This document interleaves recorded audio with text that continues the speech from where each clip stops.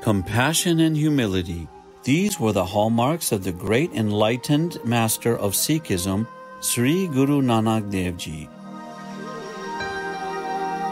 Born in 1469 in today's Punjab, Guru Nanak Dev Ji from an early age sought a deeper connection with the divine.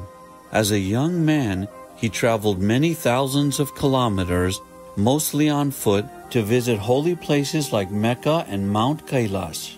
At the same time, he shared the unifying concept of one supreme being for all religions.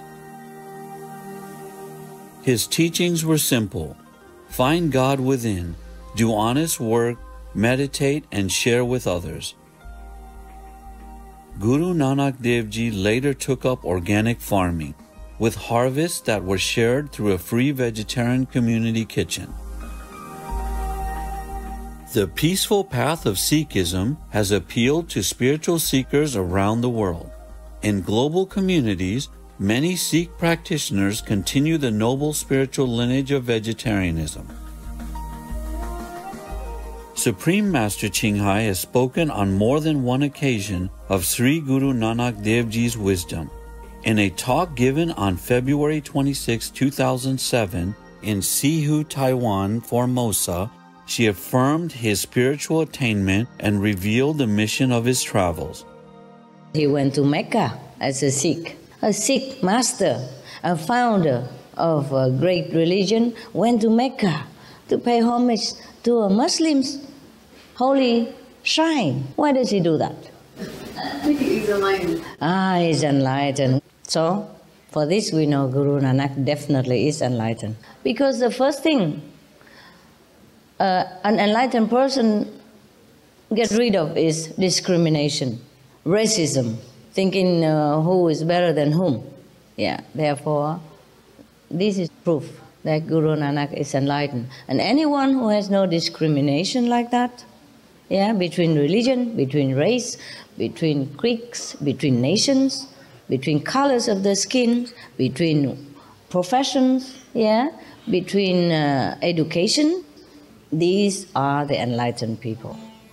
We now would like to share with you an excerpt of the magnanimous teachings of Sri Guru Nanak Dev Ji from the sacred scriptures known as the Holy Sri Guru Granth Sahib Ji.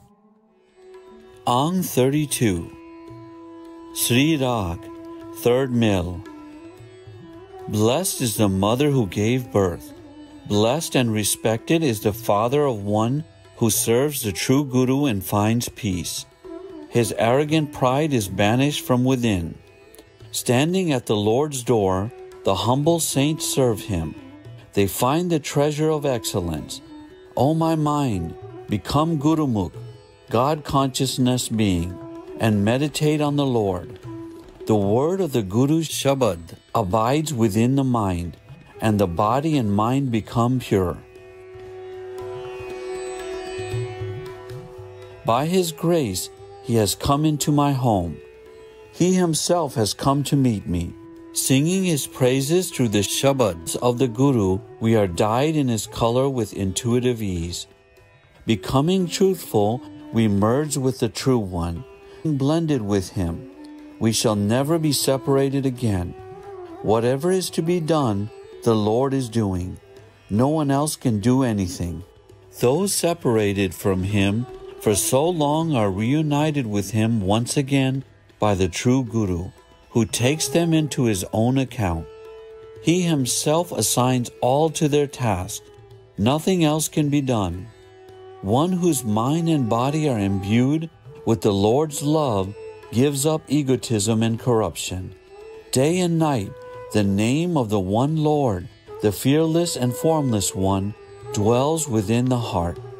O Nanak, he blends us with himself through the perfect infinite word of his Shabad.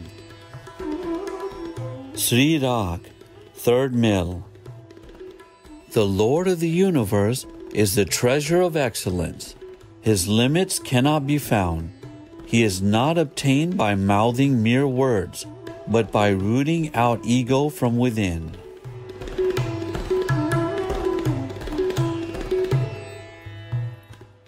Ang 33. Meeting the true Guru, one is permeated forever with the fear of God, who himself comes to dwell within the mind. O siblings of destiny, one who becomes Gurumukh, God consciousness being, and understands this is very rare. To act without understanding is to lose the treasure of this human life. Those who have tasted it enjoy its flavor without tasting it. They wander in doubt, lost and deceived. The true name is the ambrosial nectar. No one can describe it. Drinking it in, one becomes honorable, absorbed in the perfect word of the Shabad. He himself gives, and then we receive. Nothing else can be done. The gift is in the hands of the great giver. At the Guru's door, in the Gurudwara, it is received. Whatever he does comes to pass, all act according to his will. The Nam, the name of the Lord, is abstinence, truthfulness, and self-restraint.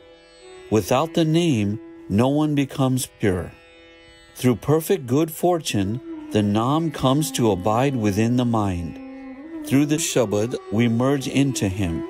O Nanak, one who lives in intuitive peace and poise, imbued with the Lord's love, obtains the glorious praises of the Lord. Sri Rag, third mill. You may torment your body with extremes of self-discipline, practice intensive meditation, and hang upside down, but your ego will not be eliminated from within. You may perform religious rituals and still never obtain the Nam, the name of the Lord.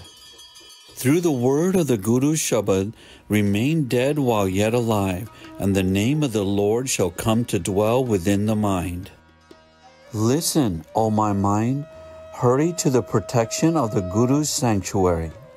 By Guru's grace, you shall be saved. Through the word of the Guru's Shabad, you shall cross over the terrifying world ocean of poison. Everything under the influence of the three qualities shall perish. The love of duality is corrupting. The Pandits, the religious scholars, read the scriptures, but they are trapped in the bondage of emotional attachment. In love with evil, they do not understand. Meeting the Guru, the bondage of the three qualities is cut away, and in the fourth state, the door of liberation is attained. Through the Guru, the path is found, and the darkness of emotional attachment is dispelled. If one dies through the Shabad, then salvation is obtained, and one finds the door of liberation. By Guru's grace, one remains blended with the true name of the Creator. This mind is very powerful. We cannot escape it just by trying. In the love of duality, people suffer in pain, condemned to terrible punishment. O Nanak, those who are attached to the Nam are saved. Through the Shabad, their ego is banished. Sri Rag, third mill. By his grace, the Guru is found, and the name of the Lord is implanted within. Without the Guru, no one has obtained it. They waste away their lives in vain. The self-willed manmukhs, egocentric persons, create karma, and in the court of the Lord, they receive their punishment. O mind, give up the love of duality. The Lord dwells within you. Serving the Guru, you shall find peace. When you love the truth, your words are true. They reflect the true word of the Shabad.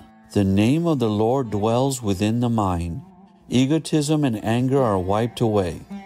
Meditating on the Nam with a pure mind, the door of liberation is found. Engrossed in egotism, the world perishes. It dies and is reborn. It continues coming and going in reincarnation. The self-willed manmukhs, egocentric persons, do not recognize the Shabad. They forfeit their honor and depart in disgrace.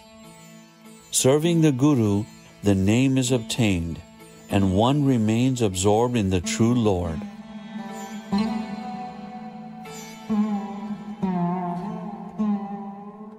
Wholehearted viewers, Thank you for joining us on today's Words of Wisdom.